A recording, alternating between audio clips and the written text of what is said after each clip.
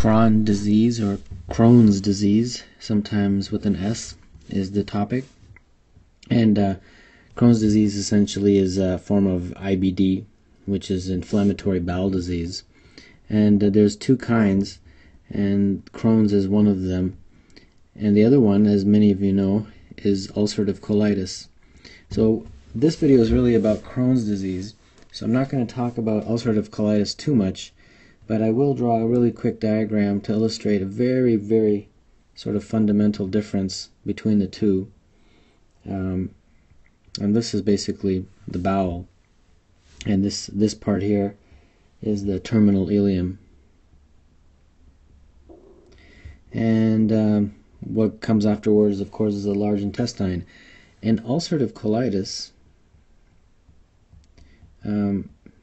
what happens is the inflammation is really continuous, so it would be like all the way down to the rectum.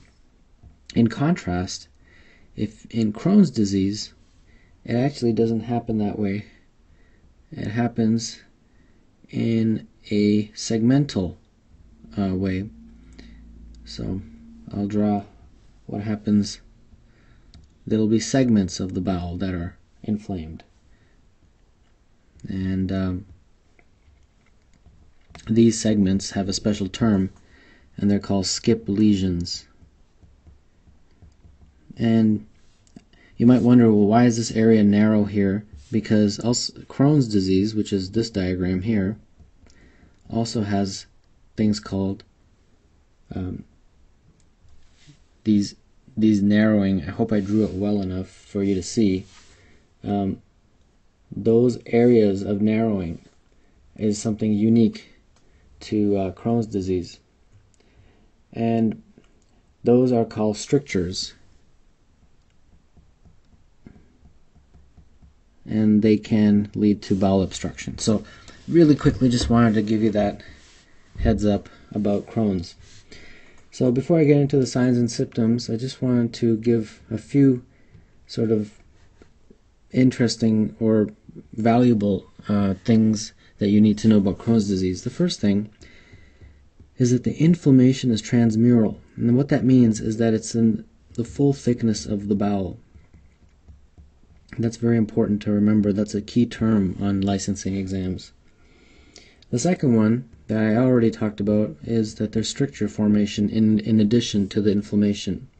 So inflammation is, of course, that's what it is, inflammation of the bowel, but you also have the strictures. Another very key term is the skip lesions, which basically means that the inflammation is not continuous. It happens in sharply demarcated areas like I showed in the diagram. And one more thing I'd like to mention is that it can happen anywhere. It's not just located in the large intestine. It can happen, the ileum, like I showed in the diagram. It can happen really anywhere. Colon. It's not like ulcerative colitis, which is sort of limited to the colon. Crohn's can also occur in the small intestine as well. And I guess one more thing I'd like to mention is that Crohn's can lead to vitamin deficiencies, and they like to test that on the licensing exams. So, which vitamins, you ask? The two key ones are vitamin D and vitamin B12, the deficiencies that can happen with Crohn's. So now let's get into the symptoms. Chronic diarrhea, abdominal pain, fever. Patient can also have anorexia, where they just don't feel like eating, and there can be weight loss as well. I'll put that up there. And this can happen sort of in episodes. It can come and go. It'll be a chronic disease, but it can be intermittent as well. And it can come and go. And when it comes, those are known as flare-ups. So the flare-ups are actually very, very worrisome part of the disease. And another thing that can happen, and I think I touched on this earlier, is because of the strictures, you can get obstruction. So, very important to remember that. So how do you diagnose this? There's three main ways. The most common one, of course, is the barium x-rays. For those of you who don't know, a barium x-ray basically is where the patient is given barium and the patient ingests it, and then they take x-rays of the GI tract, and that will show a very characteristic picture of what Crohn's disease looks like. So barium x-rays of the bowel, small intestine, large intestine. Another way to do it, a little bit more expensive, is an abdominal CT. And then a very common way of diagnosing anything in the gastrointestinal system is your colonoscopy, endoscopies. So those are the tests involved in the diagnosis of Crohn's. Treatment of Crohn's. Basically, you have a first-line treatment, and then you have a treatment of flare-ups. The first-line treatment is a drug known as mesalamine, and it's also sometimes called 5-ASA. Treatment of flare-ups is with steroids, and most commonly prednisone. And 70% of Crohn's disease patients will eventually need some sort of surgery.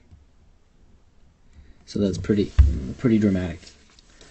So before I get into clinical vignettes, I would like to touch on some key points about Crohn's that you will most likely see on the licensing exams.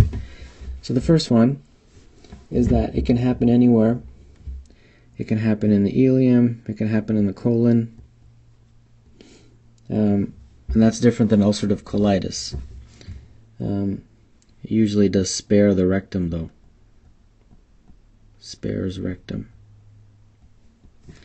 The next point is that you have those skip lesions, and I drew that in the diagram where there's these intermittent areas of bowel that are affected, and then there's normal areas, and then another inflammation, and those are called skip lesions or skip areas.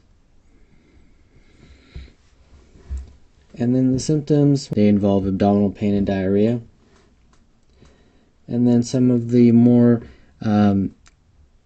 complications that includes the strictures that I talked about, because that can lead to obstruction.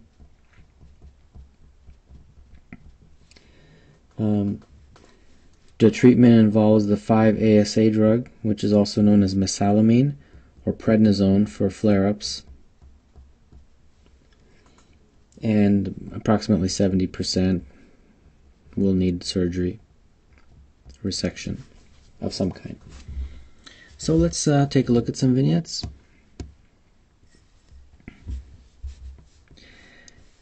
A 24-year-old man presents for evaluation of 4-month history of postprandial diarrhea, a weight loss of 9 pounds, lower abdominal pain. He denies recent travel or antibiotic use. On physical exam, temperature is about 100. He has several oral aphthous ulcers. On abdominal exam, there's tenderness, mild voluntary guarding in the right lower quadrant. Rectal exam reveals brown, soft stool that is strongly guaic positive, which of the following is most likely causing this patient's symptoms. Well, I think it's a little difficult question, especially if you did not watch a video of Crohn's disease. So let's go through this. Most likely, it is Crohn's disease. And why is that? Well, he's got the symptoms, right? Diarrhea, weight loss, abdominal pain. He's got a little bit of a fever. He's got this aphthous ulcers, which is one of the things associated with Crohn's disease. He's got the abdominal tenderness, and the right lower quadrant guarding is referring to the ileum, most likely, because the terminal ileum is affected in Crohn's disease quite a lot. The terminal ileum is about almost half the cases of Crohn's disease. So that's what that right lower quadrant tenderness is. So let's go through this. They're asking what is most likely causing a gram-negative organism. Well, gram-negative organisms have nothing to do with Crohn's disease. Folate deficiency does not cause Crohn's disease. Mucosal ulceration with no transmural involvement. Well, we all know that Crohn's disease involves the full thickness of the bowel, so that's transmural. So this is saying no transmural, so it's not that. Toxin-producing organism would not have all these symptoms. They would probably just have a watery diarrhea presentation. So by process of elimination, we get down to this, and it does make perfect sense, because Crohn's disease is indeed transmural, and it does involve the terminal ileum in majority of cases. The next one, 27-year-old woman comes to the emergency department because of severe abdominal pain and diarrhea. She has not been feeling great for about a month, and over the past few days, the pain has localized in her right lower quadrant. She is generally very healthy, exercises regularly, eats a fairly low-fat diet, temperature is 99, blood pressure and pulse are normal. Physical exam shows right lower quadrant tenderness, but no guarding or rebound. You have a funny feeling that this is not the run-of-the-mill appendicitis. So you decide to order a small bowel series, which shows cobblestone appearance of the small intestinal mucosa. Colonoscopy is performed and multiple biopsies are taken. All the biopsies show transmural inflammation, granulomas, and fibrosis. She is admitted to the hospital and treated with mesalamine, metronidazole, and corticosteroids. At discharge, she asks you to be brutally honest about the long-term effects of her condition and most appropriate responses. Well, of all of these, you can pause the video and read them. The correct answer is A, and the reason is because Crohn's disease is chronic, it is intermittent, and 70% of the time will require surgery. And there definitely will be relapses and recurrences even after surgery.